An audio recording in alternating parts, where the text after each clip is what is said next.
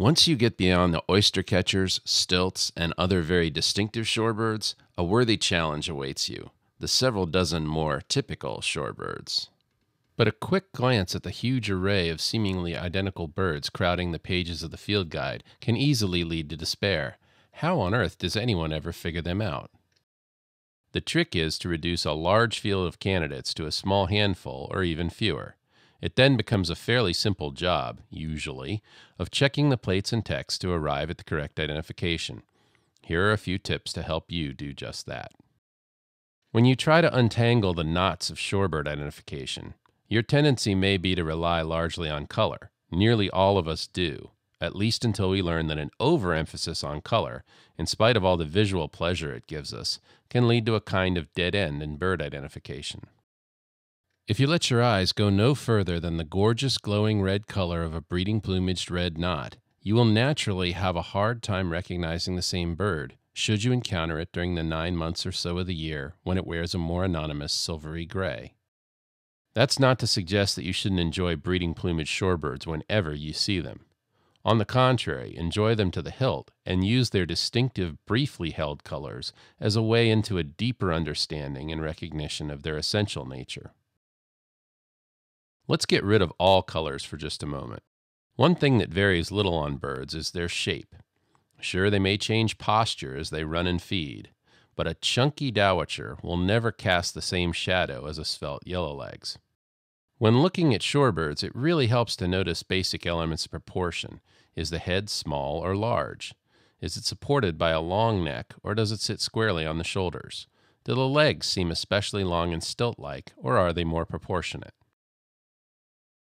It's particularly important to pay attention to bills. Shorebirds have evolved an amazing variety of bill shapes and sizes, each being well suited to its owner's preferred method of foraging.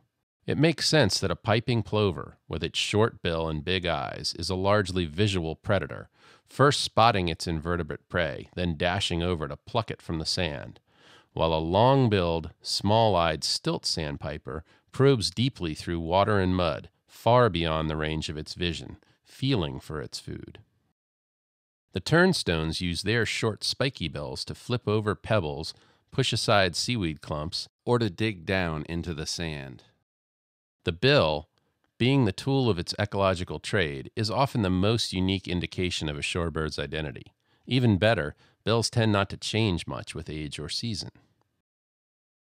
Few of us think of shorebirds as being particularly vocal, but most do at least give call notes, especially when flying. Moreover, their voices can be a big help in identifying them. A classic example is short-billed versus long-billed dowitchers, often regarded as a very difficult ID to make, but not if the birds are calling. The short-billed has a staccato toot-toot-toot, while the long-billed gives a sharp, worried keek, sometimes doubling or tripling it. Some shorebirds are as distinctive in their habitat preferences as they are in their looks. Buff-breasted sandpiper and upland sandpiper like grass or dirt fields more than shorelines. The upland sandpiper also has a wonderful, swooping breeding song.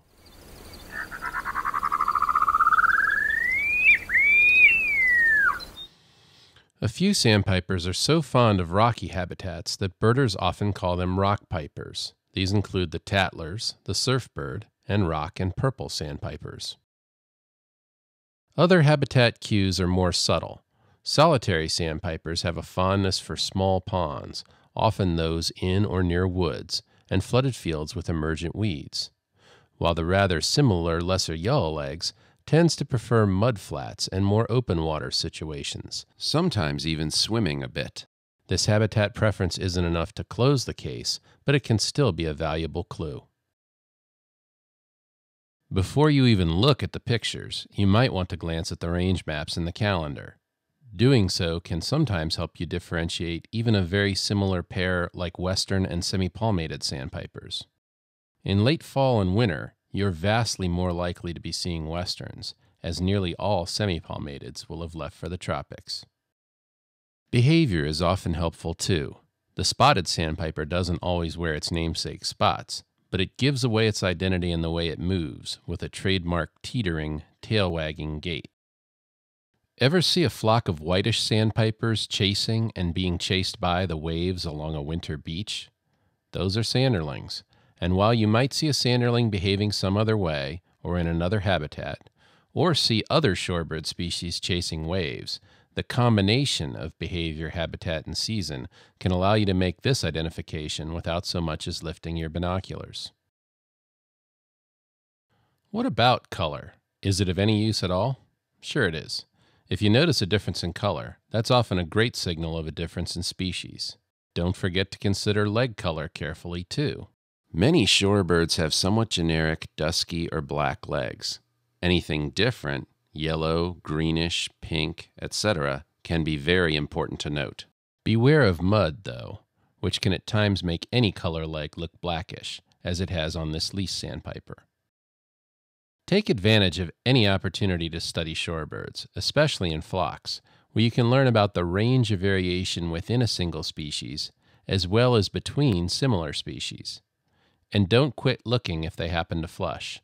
Once you get accustomed to following them in your binoculars, you'll be amazed at the information you can glean from flying birds, often including very useful field marks. Finally, birding with others who know more than you can be particularly beneficial when it comes to learning shorebirds. But be careful. Once you're bitten by the shorebird bug, you may never want to go back in the woods.